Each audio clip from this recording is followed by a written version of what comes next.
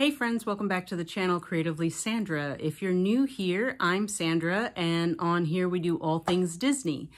I had promised some of you that I would record my process for the pin trading event that I'm going to. I'm going to be gathering and organizing my pins for the event today, and I'm going to walk you through that a little bit. And then we'll vlog the event a little bit as well. Bear with me, never done a vlog before, but you've seen some of my crafting videos that get pieced together, so we should be fine, right? Let's give it a try. I'm going to turn the camera around, show you what I'm starting with, and we'll go from there. Okay, so let's try and focus on what we've got here, and I'll walk you through a bit. Lots of supplies that I'm going to try to organize in pin books. I've got some bags and boxes of traders that I need to go through. Maybe we'll pull out some more, or some of those things I may decide I'm keeping. I have my pin book that I've been taking to trading events. That's this one here, and I'm hoping to add some pages. This is a 2-ring binder. It is a Case-It binder. Let me show you. The company is called Case-It, and it is a dual. Case-It Dual has two binding rings, and that's great for holding a lot of pins. I do have one of the Crack and Trade pin books. They're going to be at the event this weekend, and I'm hoping they bring some of the books to purchase because I've not been able to get replacements, pages, not been able to get more pages. I've not been able to purchase another book because on their site, they're out of stock most of the time. But these have a couple different types of inserts you can get. So this is the foam inserts. I have both loose pins on there, some pins on backer cards I can still add to that. They have dividers so that you're not, so that you can use both sides and you're not banging pins on pins. And so there's that. Just a couple pages of these in this book. And so I'm hoping to add to this maybe some of the loose pins, maybe some of the pins that have a backer card but don't necessarily have a cover, a protective plastic cover. But I can do those in there too. We'll just see how it goes. This one is a personal pin book that I have some of the collections while I am collecting them. So while I was trying to complete a set, I was putting them in here. There's a lot of completed sets in here. I need a Pocahontas of the Chibi guys. That's my note here. I think that's the last one I need of the ones on these pages. I might need a couple of these. But anyway, I think I'm going to empty this and use this for loose pins, potentially. Put these on a temporary board so that I can utilize this book at the show. I do have a table at the show. I don't think I am a big enough trader to warrant a table, but I did it anyway. So we'll see how that goes. At least, if nothing else, I'll be able to set out things like pin sets that won't go in books. So I have some stuff like this. I have some like this that's on a kind of a booster pack set. And things like fig pins that'll go in there and can just sit out on the table and not be in a book. So lots of stuff in these bags and boxes to sort through today. And this is, I usually take a little bag. The pin event I normally go to is much smaller, so a little bag is fine to put my trades in. So the ones that I actually get that I want to keep go in here so that I don't put them back in the rotation.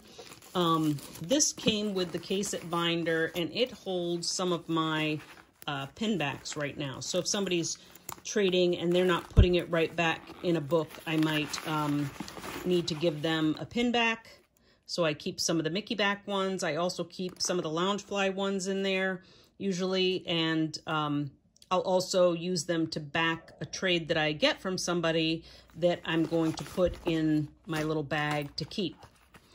The other thing I got for trying to organize is from Pinfolio. Because I couldn't get the Crack and Trade stuff, I went ahead and bought these foam boards You'll see them. I'm not going to pull it out right now, but I'll record a little bit of my process here. And so these are, there's 2 boards in here and another foam board that I can just put pins on, but this one doesn't go in a binder. So you'll see there's no holes in there, that one. This is another divider page. This, I'll pull these out in a bit as well. These are bags that fit these pin boards in. So once you have your pins on here, you can put them in a protective bag, and it has a zipper at the top. Not sure you can see that, but I'll show you after I get things together. And then lastly, I ordered some of these. Not sure they're going to work out for the smaller pins. So these are like baseball card sleeves. This is kind of a higher end one. Not that any of them are really high end, but it's one that should hold up well in a notebook, a binder with the 3 rings, and do okay. So I'm hoping I can utilize some of those. I may, depending how things go and get another binder. I know because of back to school, Walmart has these right now, these dual ones. They didn't have a lot of selection last time I was in there, but do I need a lot of selection? Doesn't matter. I may just get a binder. And remember, I have another pin event I'm going to in Disney, the Magic Hap Pins event in August. So I'm gearing up for that as well to figure out how I'm going to bring everything there additionally. So also, one last thing, the host of this, my friend Lonnie, who hosts the Maryland, Virginia, Disney Pin Traders, Maryland, Virginia, DC on Facebook. She's organizing the event. So for people who bought tables, she did ask that we have a donation. So I'm giving away a couple of little Mickey figures, and I have some pins in here that will be part of the package. So I need to make up a little gift bag with those items in it. And I have a little poly bag here that I'm going to try to do something fun with to display those. So that's it, guys. I'm going to go ahead and turn the camera off, and well, actually, I'll just kind of speed it up and you'll see the process of me trying to organize these. So wish me luck.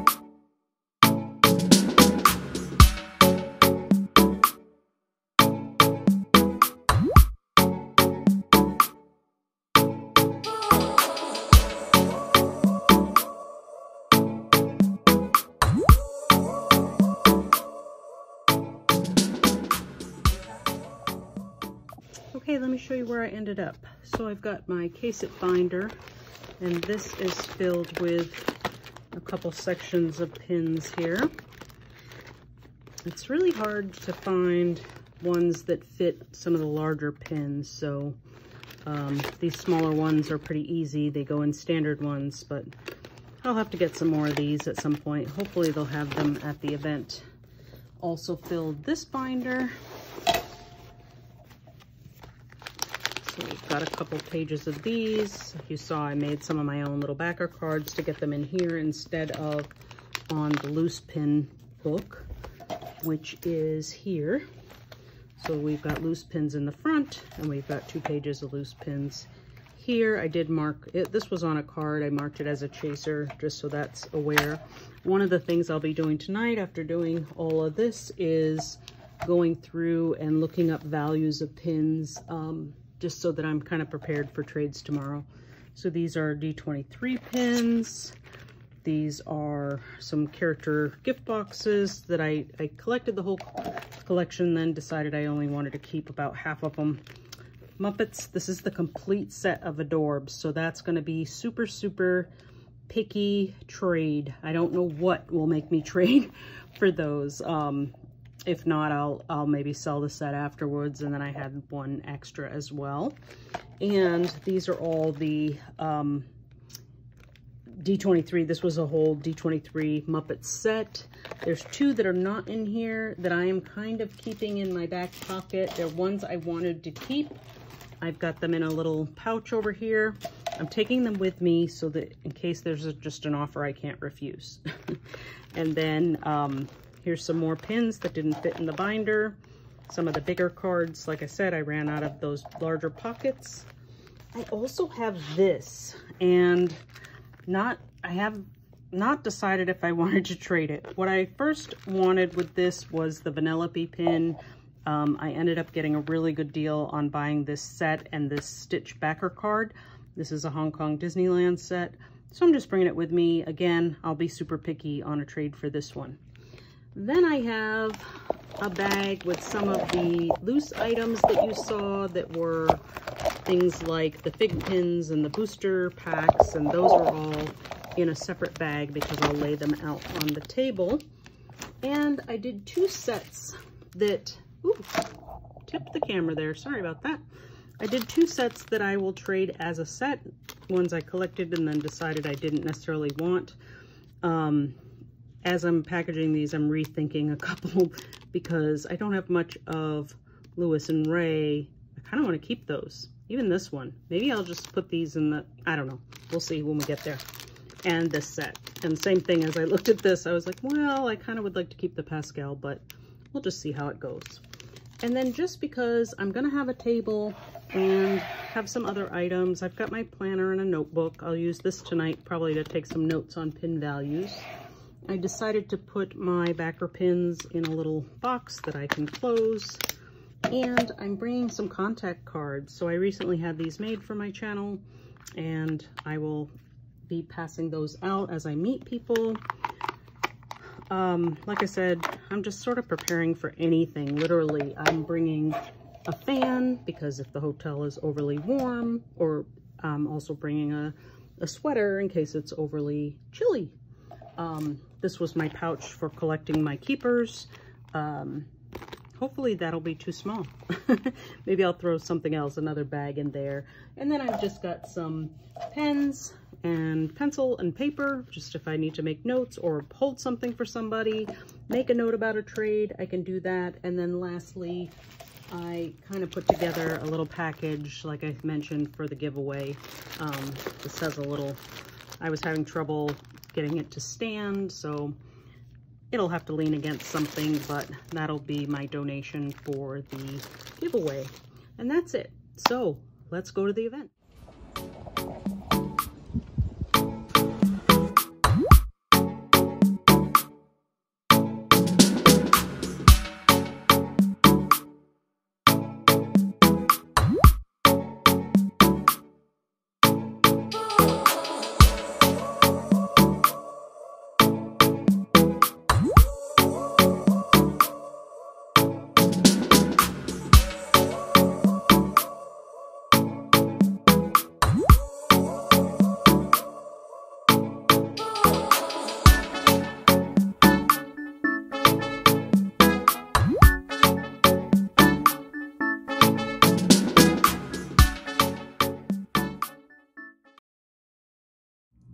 That's a wrap. So the event has ended. Thanks for joining me back here. I'm going to insert some pictures here to show you, kind of go through what I got.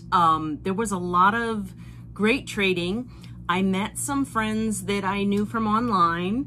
I met some other YouTubers. I met some people who recognize me from YouTube. So it was super awesome. To shout out to all those friends that stopped by the table. That's great.